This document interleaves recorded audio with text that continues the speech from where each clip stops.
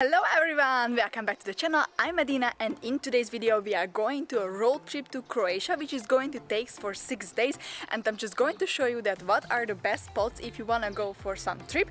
And as you can see right behind me, going to travel with this motorhome, camper van, RV, it doesn't matter how you call it, so it's going to be super fun. If you're new to the channel, don't forget to hit the subscribe button right now so you're not going to miss any of the upcoming videos. And right now, let's hit the road.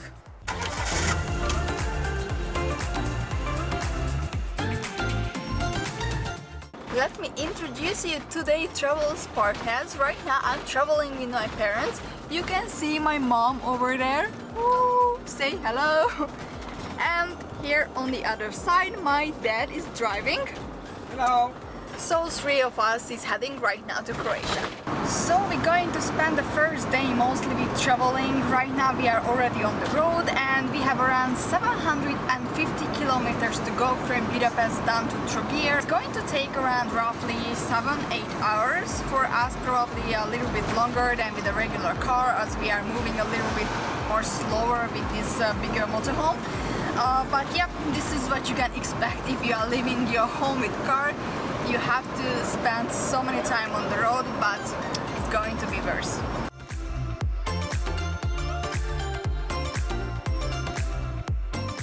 In Croatia you have to pay for the motorway right on the road. Beginning of the motorway we get a ticket, and right now when we ended this distance what we went, we needed to pay at the end. Right now we are having a little bit of pit stop with some toilet break and grabbing some food, and after we are continuing our journey. We just came down from the highway and right now we made our second payment, which was 35 euros. So right now in total we paid 44 euros to reach the sea, and I think this is pretty pricey. We are already in Trogir. In a few minutes we're going to arrive to our campsite. What we basically didn't book, but checked it on the internet and over there looked pretty, so I hope it's going to be fine. Alright, so we just arrived to Camping Belvedere, and I must say that already from the first look it says that this is not some shitty camping. This is actually a 4-star camping with so many equipment, and right now we will go into the roads and check out that which is the camping site what we like the most, and we can park there, of course, because it's shoulder season, it's not so crowded yet, so basically right now we can choose what we want. So we just spent 9 hours on the road, but it was so worth, guys. Right now, OMG, the view from the campsite is so sick. Look at this. The sea is just in front of us. If we're going to open the door, we're going to see it, and we can just sitting over there and eating, and I don't know. It's so cool. Right now we are just preparing some small grilling in here, as we already pretty hungry. We didn't eat that much all day, and that's going to be all for today, as right now almost 9 PM. But tomorrow when we're going to wake up, I will show you the camping site, all the camper run, and we will also make some van tours, so stay tuned. See you. Good morning, guys. Just woke up from our first night in here in the camper van, and right now let me show you that how does it looks like when I'm opening the door.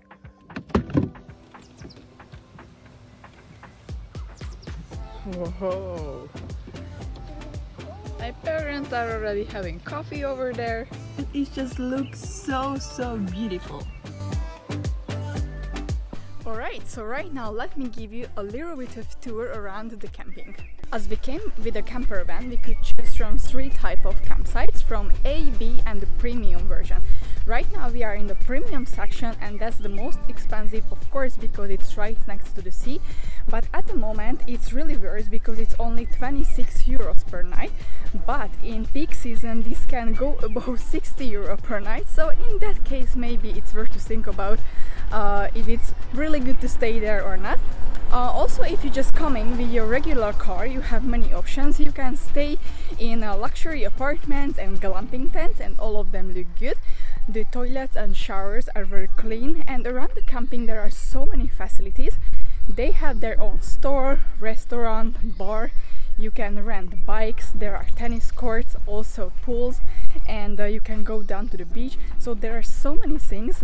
This is really not sponsored, we just came in here for the first time, but I think it's really beautiful, so I recommend you to check it out if you are coming to the area. Trogir is only 5 kilometers away from the camping, so right now we're going to grab the bikes and let's go into the city.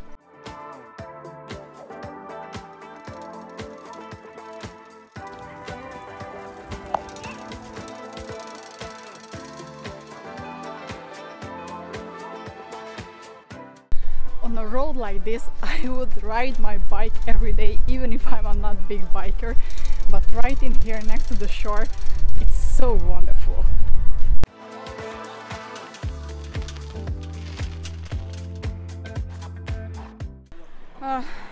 In here I just wanted to come up in here on the road, and unfortunately I fell it. So I broke my clothes and yeah, I'm everywhere covered in my lipstick.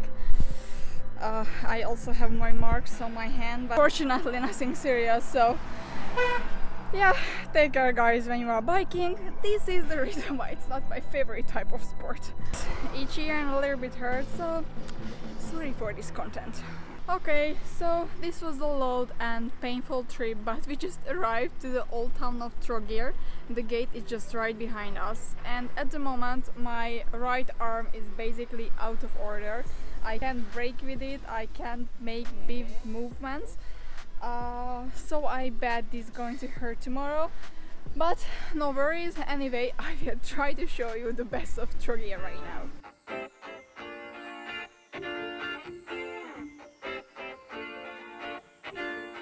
Trogir itself a small city. You can walk inside the walls, but you can also coming out to here to the marina and walk just in here next to the sea, watching the boats. They are just super nice. And also you can check out the castle behind me, which was built in the 13th century to save Trogir. Another interesting fact of the old town is that you cannot find in here any building which is younger than 100 years old.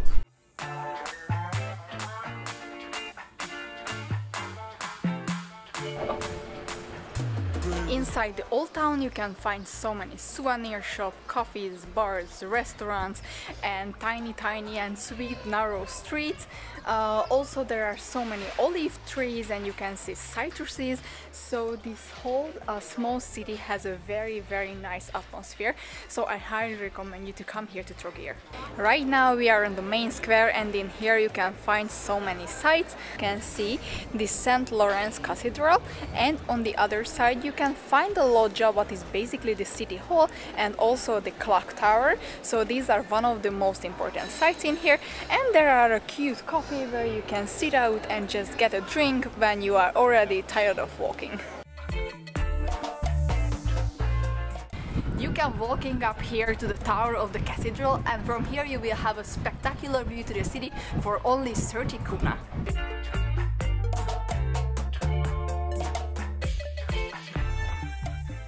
Good morning guys, this is day 3 and we are back in Trogir, and we will go to a boat excursion with this boat in here right behind me. We came down here to the city by taxi. I want to tell you this because originally we wanted to come by bus, but it came out that the bus has no schedule actually. You can check when it's departing from the first town, but then you just can kind of figure out that when it's going to arrive to you, and it's also not going very frequently, so I must say that this is not a reliable option if you have to go somewhere for an appointment. So this is the reason why we took the taxi. What was kind of pricey, it was 125 kuna for a 10-minute ride. So yeah, this is what you have to expect in here. The public transport is not so nice. We have 10 minutes until boarding the boat, and right now I just get some cream in the pharmacy for my arm because it's still very sore and it's hard to move. So mom is sweet and put it on it.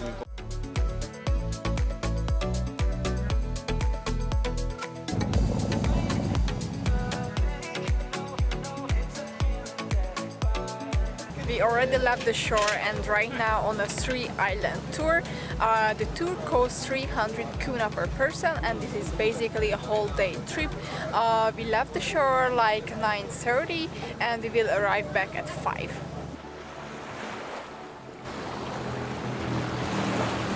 We just arrived to the Blue Lagoon where you can see the water is crystal clear. Unfortunately, right now we're not going to stop as the weather is too cold for swimming. But if you're coming on the summertime, this can be a stop where you can jump out, snorkel and enjoy the water.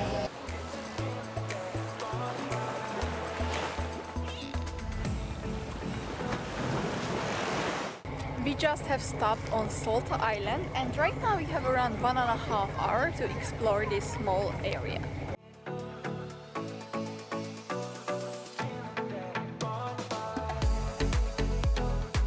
Salta is basically a small island very close to Split and there aren't too many things around, but you can come here for a day trip. There are a few sweet fishing villages and also the water is crystal clear. And there are so many boat trips and catamarans are also coming to here. There is also a luxury hotel on the island, so this is what you can expect from this small place. So this is the deepest, how we went into the water right now as it's still fucking cold.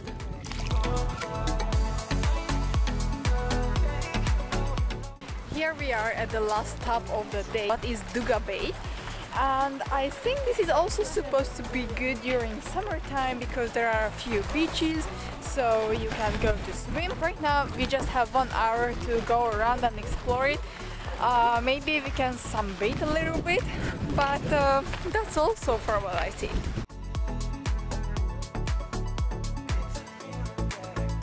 This is supposed to be a 3-island tour, but basically we had only 2 stops, and maybe during summertime when you can also go to swimming, these stops can be better, but right now that we are mostly on trips, it could be better to change the itinerary probably.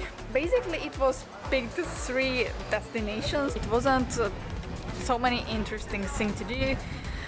We also get some fish for lunch, which was fine, but we get the cheapest drinks on board.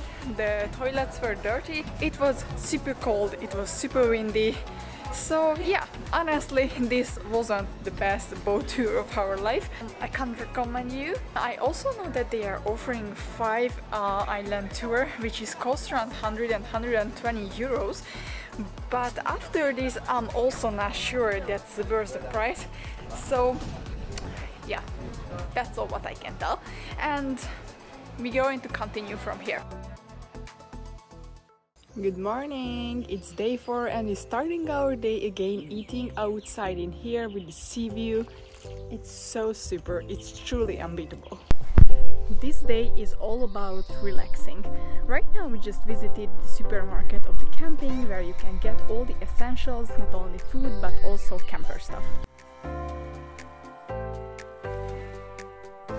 And we came down to the beach to enjoy this beautiful weather and sunbathing a little bit.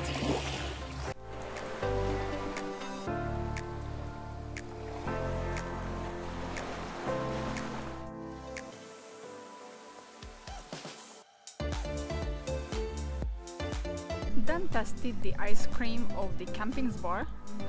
The quality is family approved.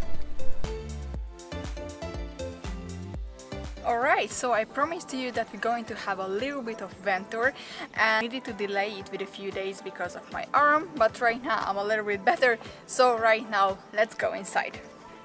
So as you can see, the front is like for the regular car. You can see in here the driving area and one other person can sit next to it.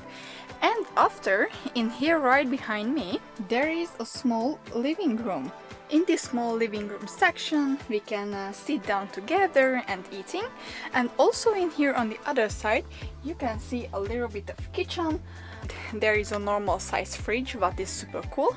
And if we are going a little bit more inside, on the left hand side you will see the bathroom, what is actually right now just used as a storage, as at the moment we can use the shower of the camping.